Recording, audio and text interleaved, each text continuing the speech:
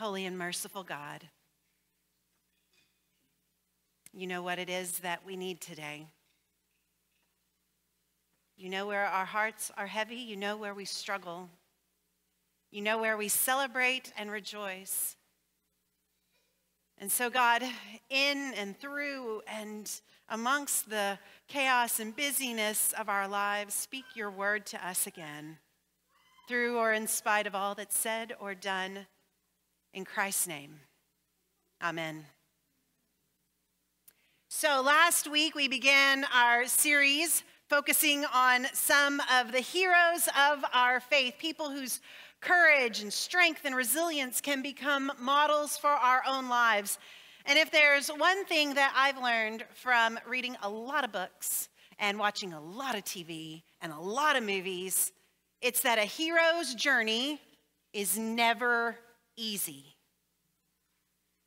I'm still thinking about superheroes. I talked about this a little bit last week. And I think it's pretty clear that for superheroes at least, almost none of them get to have long-lasting, close, romantic relationships because the nature of who they are and what they do makes them, and those who love them, targets for the bad guys, right? I mean, even if Superman and Lois Lane get to be together for a minute, it usually doesn't last. Because if it's known, then she's in danger, and how's he supposed to save anyone else if it's constantly saving Lois?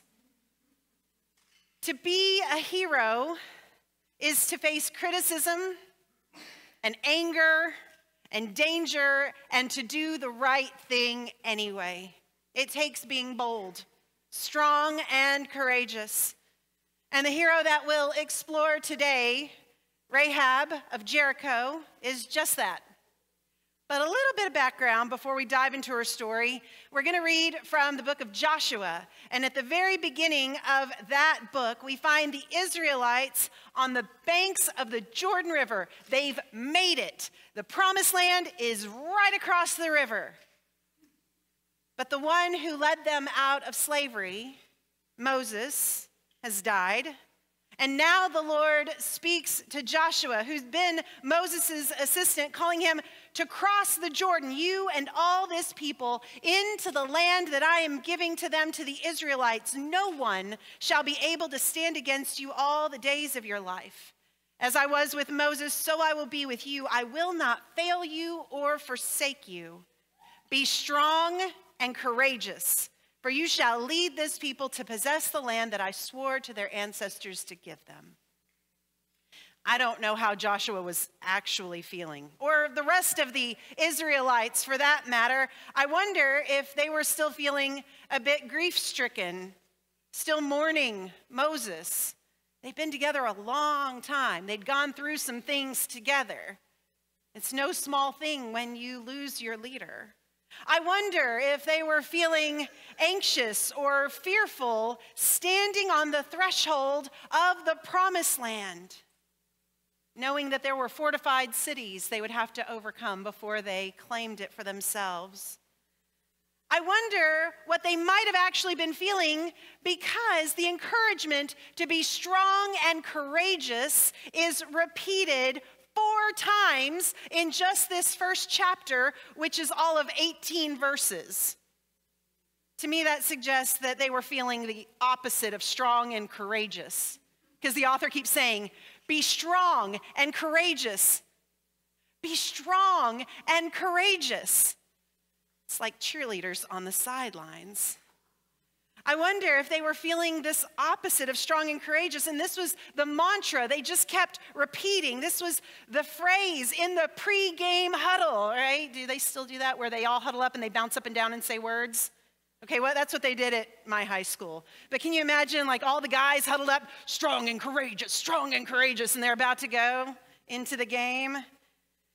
If anything, the Israelites are repeating this to themselves to fake it until they make it, right?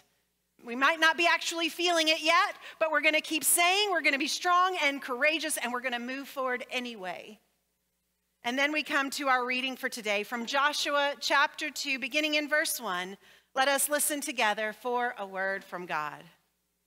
Then Joshua, son of Nun, sent 2 men secretly from Shittim as spies, saying, "Go, view the land, especially Jericho."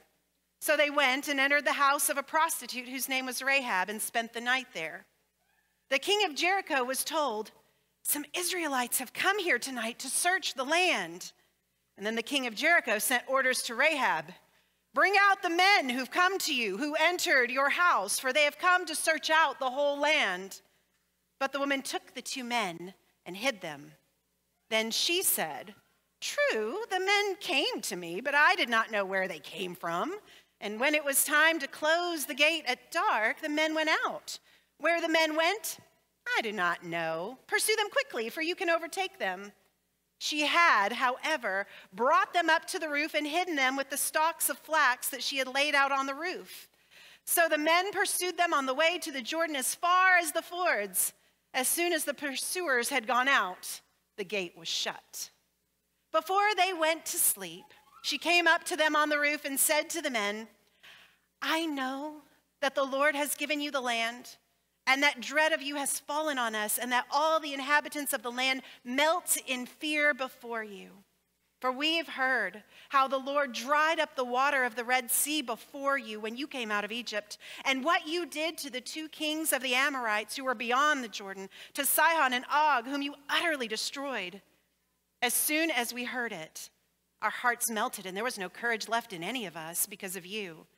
The Lord your God is indeed God in heaven above and on earth below. Now then, since I've dealt kindly with you, swear to me by the Lord that you in turn will deal kindly with my family. Give me a sign of good faith that you will spare my father and mother, my brothers and sisters, and all who belong to them, and deliver our lives from death." The men said to her, "Our life for yours. If you do not tell this business of ours, then we will deal kindly and faithfully with you when the Lord gives us the land." A pair of Israelite spies head out to take the lay of the land, especially Jericho. It's a fortified city. I'm sure Joshua and his commanders saw it as the greatest threat, the greatest obstacle to overcome. And somehow these spies come to Rahab's house. Some interpretations suggest Rahab's home was an inn or a tavern, and that she was likely an innkeeper, wink, wink, nudge, nudge, entertainment upstairs. Others take the text at face value in understanding her as a prostitute. She may have been, or she may have been a woman who found work and success outside the expected roles of wife and mother, and this is how ancient patriarchal writers would have defined and remembered her. Whether she was an innkeeper, a prostitute, or both, as a financially independent woman, Rahab went against the expectations for a woman of her time. I wonder what she thought when those spies appeared in her doorway. She knew the Israelite army was approaching. Her house had a window on the outer edge of the wall. She could probably see them coming. And despite the fact that she has a father, that she has brothers, she is the decision maker for this family. And now she has a choice to make: remain loyal to her nation or throw in her lot with these invaders and hope for victory and mercy. Rahab had heard about these Israelites. 40 years ago, their God had parted the waters of an inland sea so that they could escape from Egypt. Who would have thought that a beaten down group of former slaves on foot, carrying their babies and all their possessions, would be able to overcome the mighty Pharaoh and his charioteers? But that's exactly what happened. They heard about it all the way here in Jericho. And then rumors carried word about their conquests among the Amorites. Somehow, this small group continued to be victorious against seemingly insurmountable odds. And so Rahab put her trust in the Israelites and their God. When When the king of Jericho came looking for the spies he had heard were in his city, and his guard knocks at Rahab's door, I wonder if she answered with her best smirk and a wink. Sure, a couple of men came to me, but I don't know where they went after they came and got what it was that they need at my house. They're not here now, you know. People don't stay at my house. They get what they came for and then they leave. They've left. Maybe you can still catch them if you hurry because they're not here anymore. This woman who was scandalous and sinful, known in her hometown, had the boldness, the strength, the courage to lie to the king's representatives to their faces. And then she turns around and makes a bargain with the spies. See, I hid you. I kept you safe. I'm obviously on your side. Promise me that you will keep my family safe. My father, my mother, my brothers and sisters, everyone who lives in my house. She negotiates like she's got the upper hand, but we know. What kind of woman like this has any leverage? These are two strong men. I'm sure they could have done as they pleased, as much as a bear can do as it pleases in the woods. But she is bold. She asks for what she needs. She protects those who depend on her. She sees the strength of the God of Israel and puts her faith in the Lord. Y'all, maybe it was this way for you too. But when I was a child, I thought the world divided up nice and neatly. I thought it was easy. The good guys wore capes, and the bad guys wore black. And you could tell at one glance to the TV screen or the movie screen who the good guys were and who the bad guys were. It was easy. When I was a child, along with my steady diet of superheroes, I watched the war in Iraq on the evening news, and I knew that America was always good and right, even if I didn't really understand what we were fighting about. I thought maybe I'll understand things better when I grow up. And in the meantime, I was amazed. I remember I found my old diaries, and I was writing about, did you know how fast a fighter jet is? And did you know what missiles can do? I was amazed at our strength. And now that I'm grown, I realize that I don't understand war any better. Immediately following the terrorist attacks on Israel on October 7th, some of you asked my opinion on the matter as a person who is of Jewish descent. And the best I could do was to say, well, I'm not a person who's in the room where it happens. There are lots of classified reports. There are lots of conversations. There's a lot of history that I don't know. I have a limited understanding of the history of those peoples and the conquest in that area of the world and all the decisions and all the pain and all the injustice that's led us to where we find ourselves. But what I know in my bones is that terrorism is terrible and wrong, and killing civilians is terrible and wrong, and taking hostages is terrible and wrong. And I pray every day that the world could find a way to work out its conflicts without dealing out more pain and suffering and death. I don't know about you, but I mean it when I pray to God that God's kingdom come on earth as it is in heaven. Because I have a feeling God sorts it out better up there than we do down here. But here's what I also know. Jericho is located in the Jordan Valley, with the Jordan River to the east and Jerusalem to the west. Around 2900 BCE, Jericho became a significant trading post for those on their way to the Jordan Valley. It's always been known for its agricultural products, dates and citrus fruit. In 1967, Jericho came under Israel's rule following the Six-Day War. In 1994, it was the first city to be given to the Palestinian Authority after the Oslo Accords. It was then returned again to the Palestinian Authority in 2005. And today, Jericho is in the West Bank.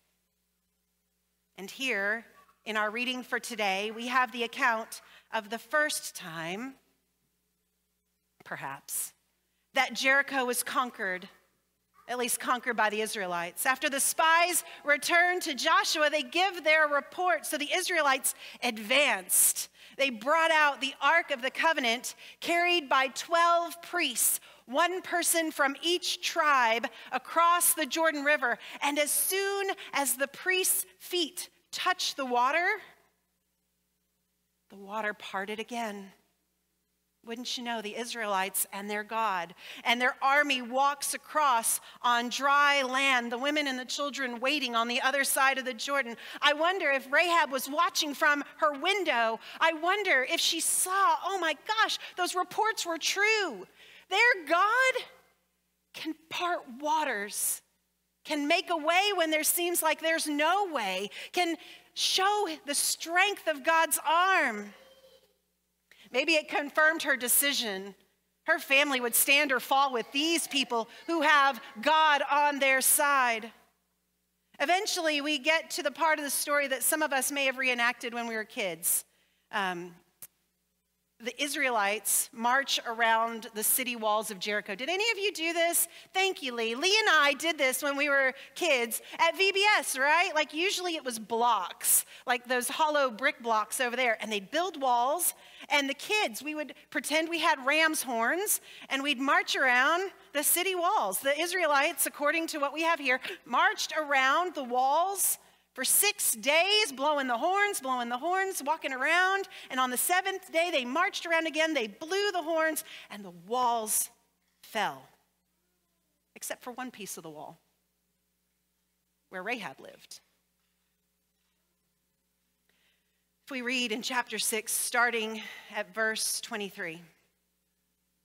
After the Israelites pour in and destroy everything, we read, "So the young men who had been spies went in and brought Rahab out, along with her father, her mother, her brothers, and all who belonged to her.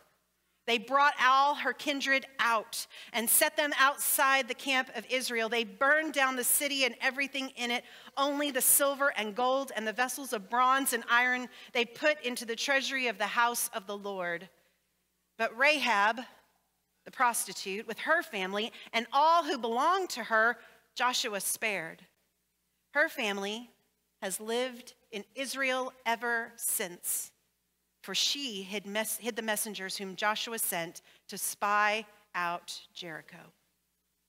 Rahab, the outsider, the scandalous, the shameful, the traitor.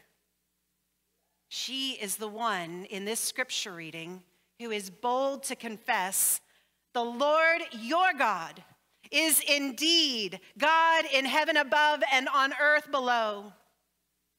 When she's faced with the brutality of war, confronted by a terrible decision that would mean life or death for herself and her family, Rahab doesn't freeze. She doesn't protest the unfairness. She doesn't run away in the night. Instead, she finds faith in the God of Israel and made the best choice she could under brutal, terrible circumstances. I wish it was easier. I wish it was easier for Rahab and for us. I wish the good guys wore capes and the bad guys wore black so you knew who you were dealing with at a glance. But we all know that we are complicated individuals, that inside ourselves we contain multitudes, and we're motivated by all kinds of things with all sorts of experiences and trauma and pain and hope.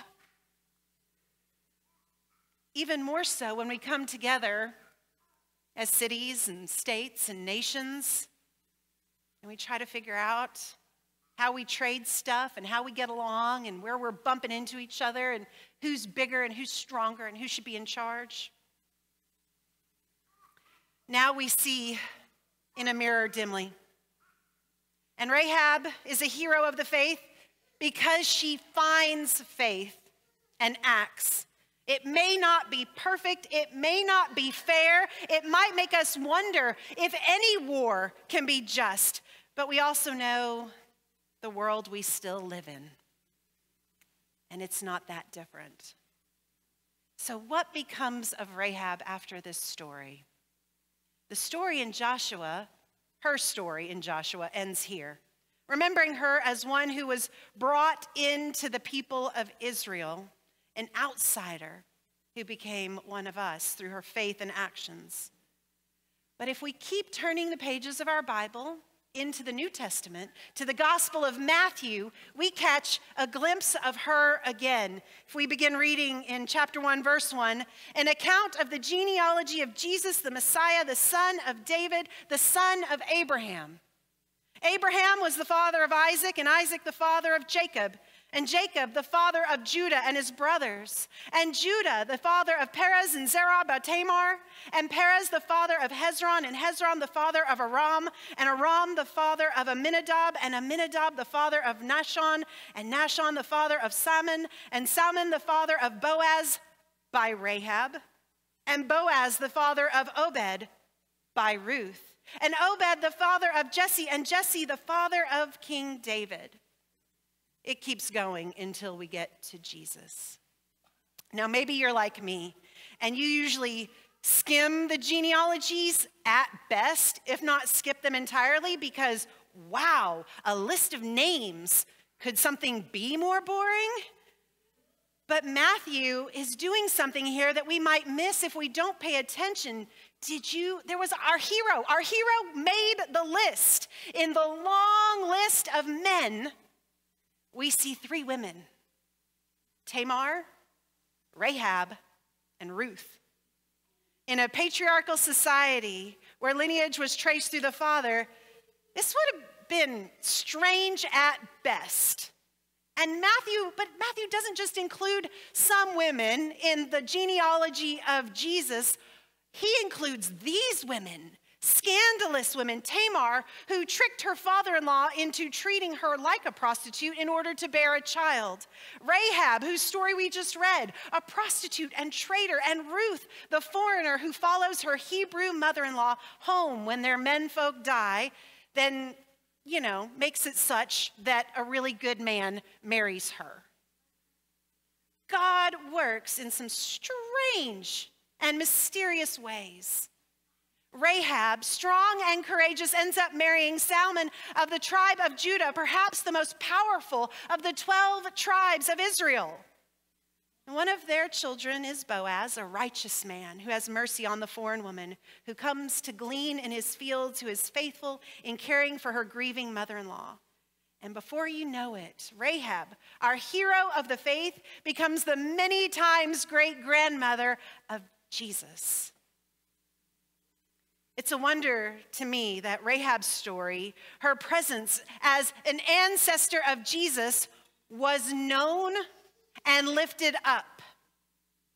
It makes me wonder if I'd been there with Matthew as he wrote his gospel, if I'd been looking over his shoulder as he was writing, and if I was the editor and I would say, "Are you sure you want to include that?